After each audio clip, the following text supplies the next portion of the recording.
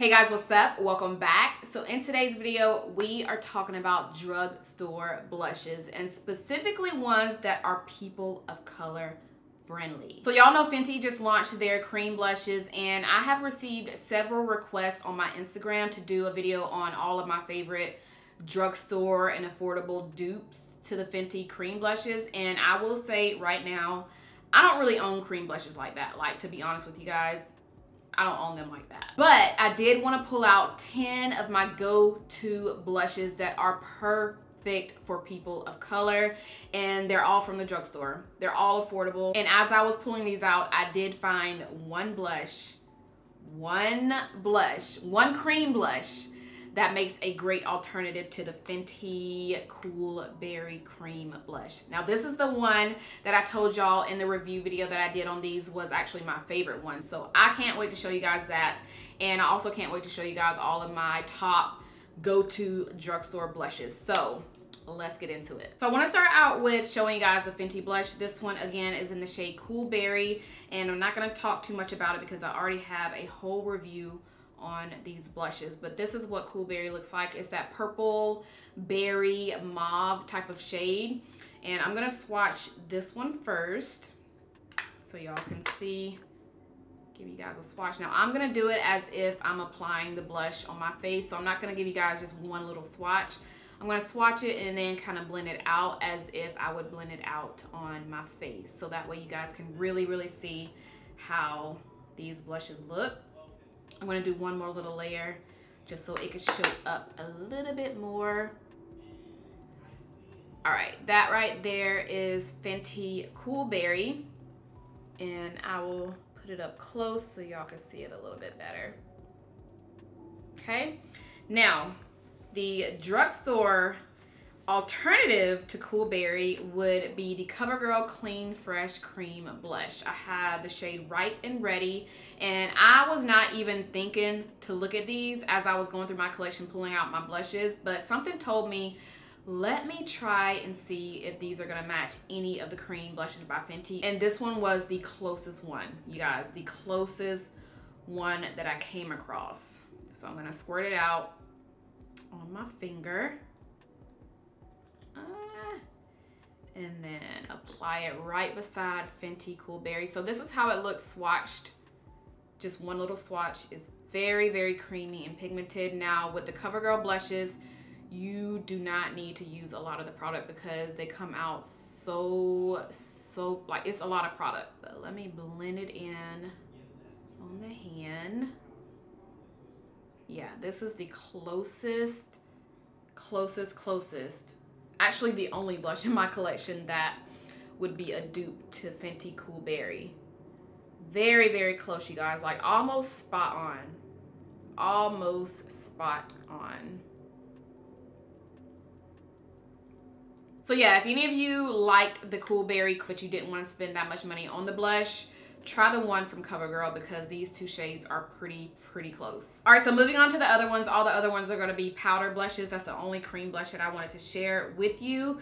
But this next one is one of my old favorites. This is the Milani Red Vino blush. Y'all, if y'all watch me, I feel like from the beginning of my YouTube journey, this was the blush that I would always talk about, always use.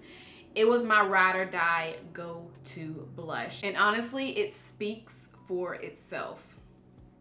So this blush is what they call their baked powder blush. This has a little bit of gold sheen in it, as y'all can see right here up close. And it also comes with a little mirror on the back.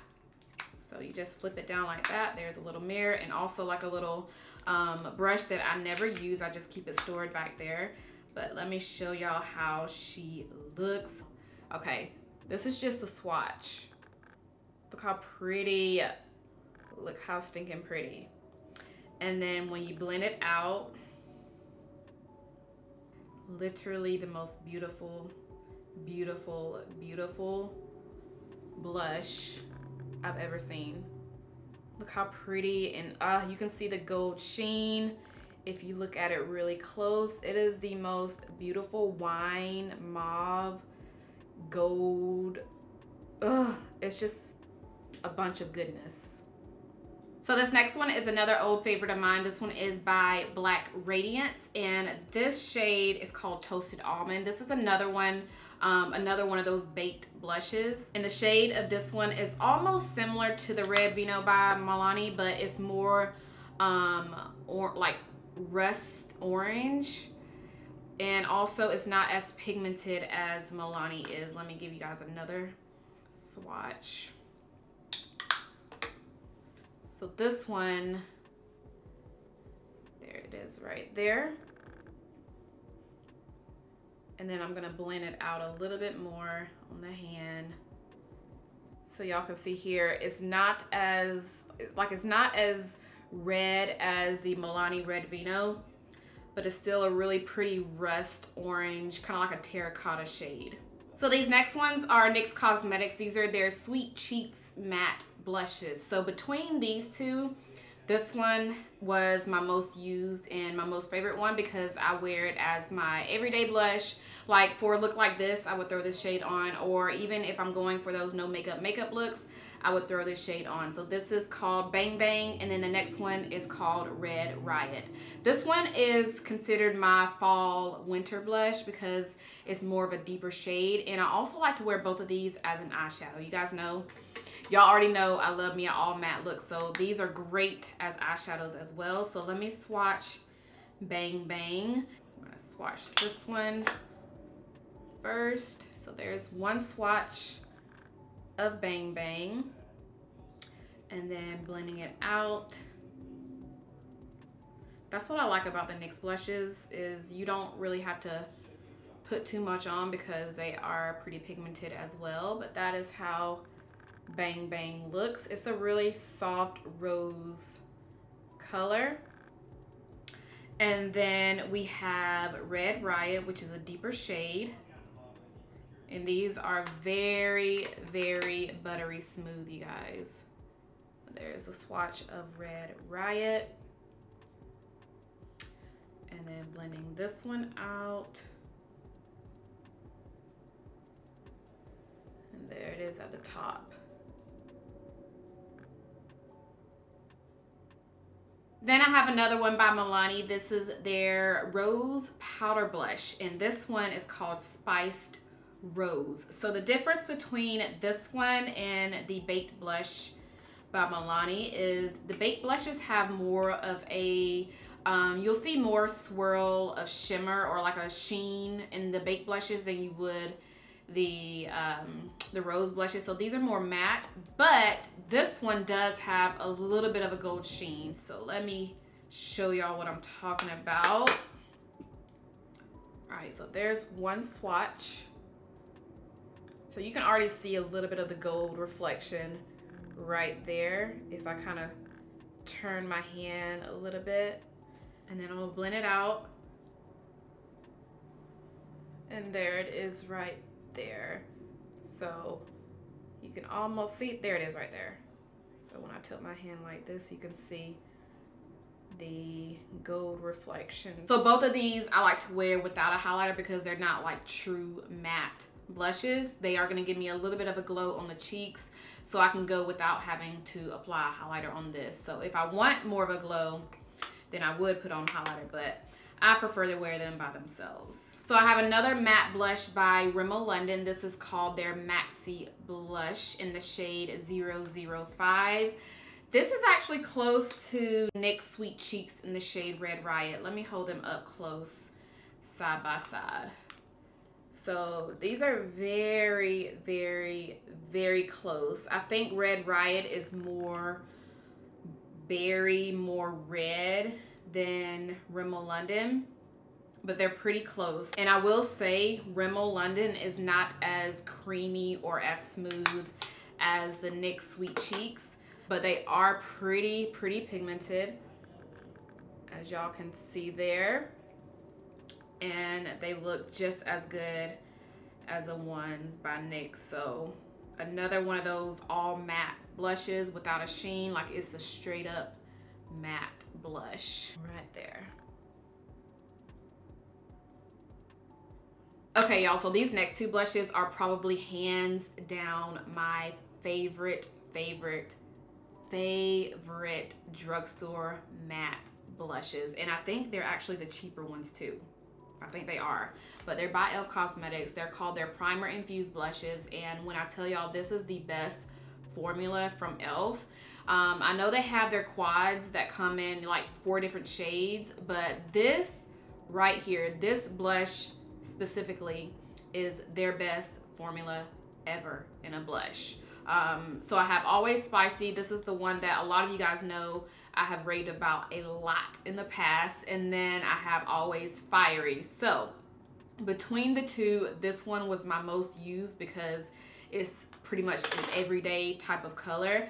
But the reason why I say this is their best formula and probably my favorite drugstore blush ever is because the longevity of the blush. Some blushes, they kind of wear down throughout the day, but this one stays put. It's just such a gorgeous everyday nude mauve rose color. And then this is how it looks once blended out. Y'all a closer view. Look at that color. I know some of these are kind of looking the same, but I promise you they're not the same. When you look at them in person, they are not the same. So let me take this color off. All right, we are down to the very last one, and this is the one that I forgot to share with you guys at the beginning when I showed y'all the one by Covergirl. So I have another one that is great for people of color in the shade Butterflies. It's almost similar to Ripe and Ready, so that purple mauve shade, but it's actually a little bit more pink. And it has more of a, look at that color, y'all. Look how pretty that color is.